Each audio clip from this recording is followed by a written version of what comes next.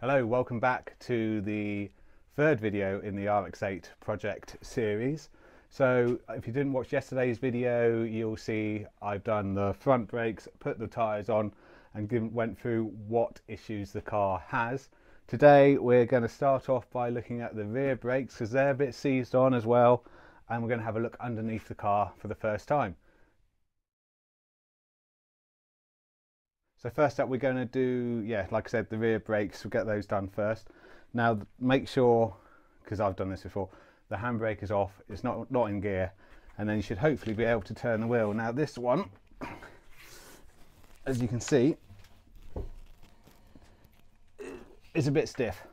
So this one definitely needs freeing off and attention. This one is a lot better. So we're going to start on the difficult one now first. So take the wheel off and we'll go on it.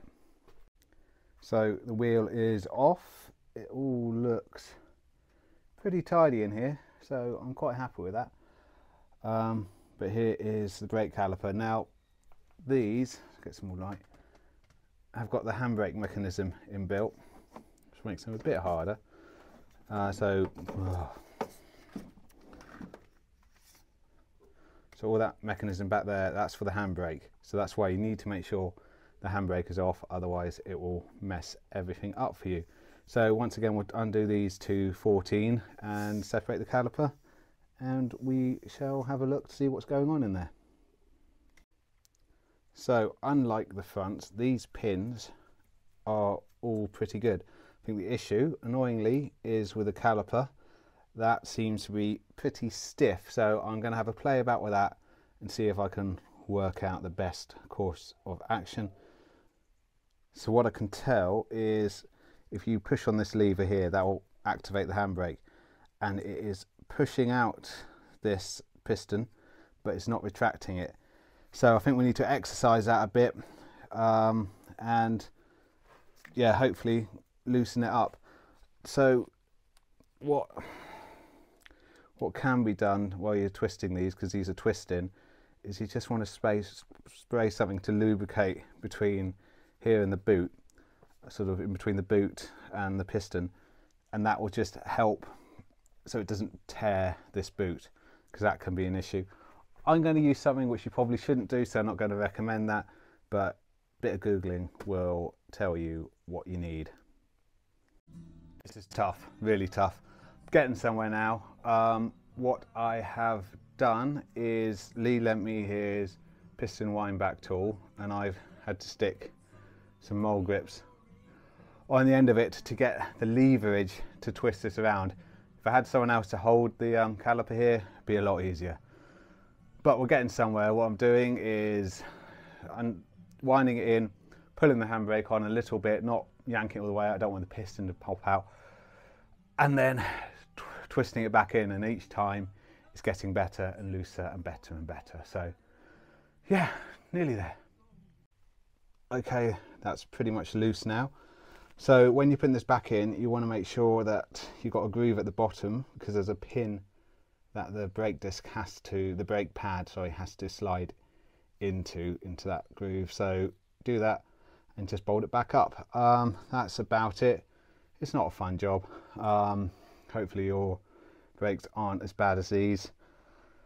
But yeah, alright, I'll bolt it back up. So this side all bolted back up. The pins were fine. I gave them a little quick clean up, but they were okay. Something to note, I was looking last night at the pins, and they're about 10 quid a corner if you wanted to do this job properly and just put new pins and hardware on the brake calipers, which if I have to take them off again, I will do. But at the moment, hopefully, this is all going to work. Well, we're in this bit of the car. I thought we'd have a quick look around, and everything looks pretty good. Yeah, like I said, it's all been undersealed, but I think it's been undersealed at the right time to protect it rather than hide.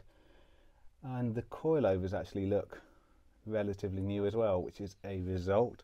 All the arms look all right, and yeah, even the self-leveling arm is still in one for the lights just at the back, that's still in one piece. They normally break, so I am happy. So the wheel is back on, and this is a lot easier to turn now. Hopefully it'll stay that way, and I don't need to send these off to someone like Big Red to get them rebuilt. But we're looking good. So this is one done. I'll just go and do the other side, and then we'll see what's next on our list. So that is the other side done, not nearly as bad, and the wheel on.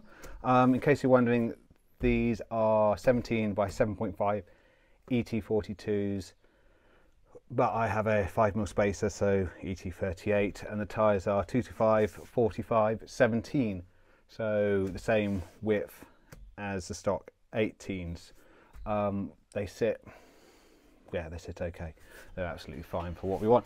Now this arch is just as good, so now I'm going to have a look underneath and see what it looks like under here. And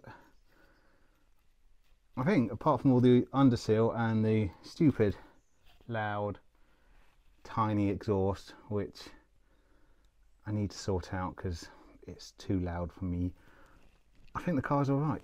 I think the car is absolutely fine for rust, which is a bit of a relief, and hopefully, like I say, I've bought a good one.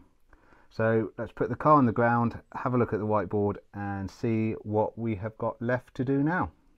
So I have just come back from a quick test drive of the car. It is so much better. Reminds me of why I love an RX8. They're just so lovely and light to drive. Everything is perfect. They are just amazing cars. And if you've never driven one, just go and drive one. Just borrow one. Give me a shout. If you're local, I'll let you take this out for a spin. It is a wonderful thing. And working on it so far has been really nice. Just hardly any tools. Everything is very simple, like I said in my intro video. But let's have a look at the board and see what we've sort of achieved so far. Let's focus. So tyres, we are halfway there. I've got to rotate those two around. Wheel nuts done, sorted. Locking wheel nuts done. Brakes sorted, I hope. I'm not entirely happy with the rear caliper, but we'll see. Hopefully that will free up. Clutch slave, I've still got to do. Ignition, we'll do that later. That's a whole video on its own. MAF has been cleaned, so we've just got the AC, passenger door lock, ignition and slave to do. So prices of things so far. Let me get a change pair.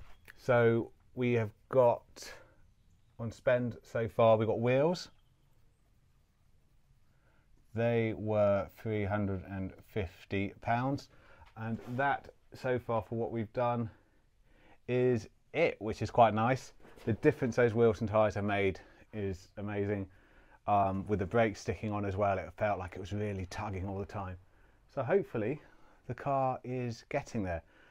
I love it.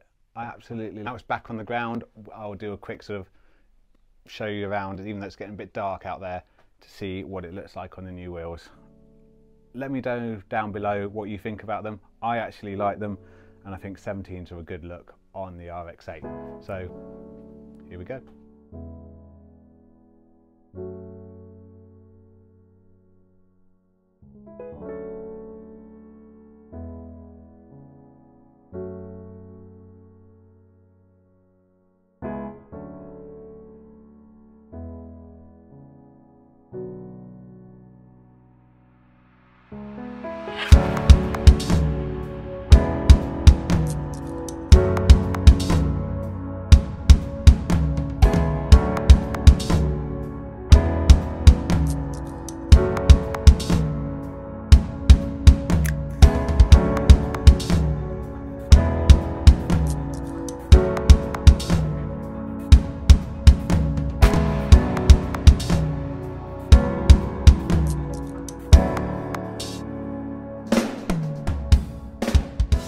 Thank you for watching this episode. I'm not sure what it's going to turn out like. I don't think it's going to be my greatest video, but if you got this far, thank you very much.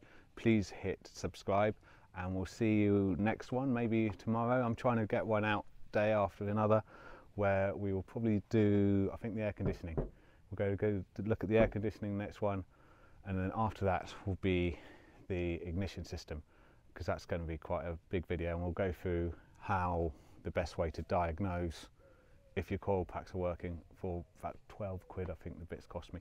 So thank you for watching, and we'll see you on the next one. Bye bye.